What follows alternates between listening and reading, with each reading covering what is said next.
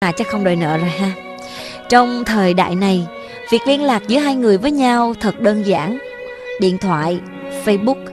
Nhưng anh vẫn muốn có một điều gì đó đặc biệt và cổ điển hơn. Đó là viết thư.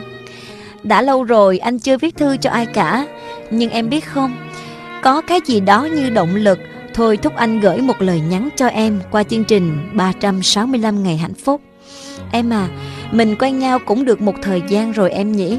Tuy gặp nhau chưa được nhiều do khoảng cách địa lý, nhưng điều đó không làm cho tình cảm của anh dành cho em vơi đi.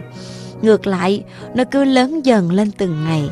Mỗi ngày lắng nghe em tâm sự và được trò chuyện với em dù chỉ qua điện thoại hay là mạng xã hội cũng làm cho anh cảm thấy cuộc đời vui vẻ hơn. Em là một cô gái cực kỳ cá tính và thẳng thắn, thành thật với bản thân, với những người khác.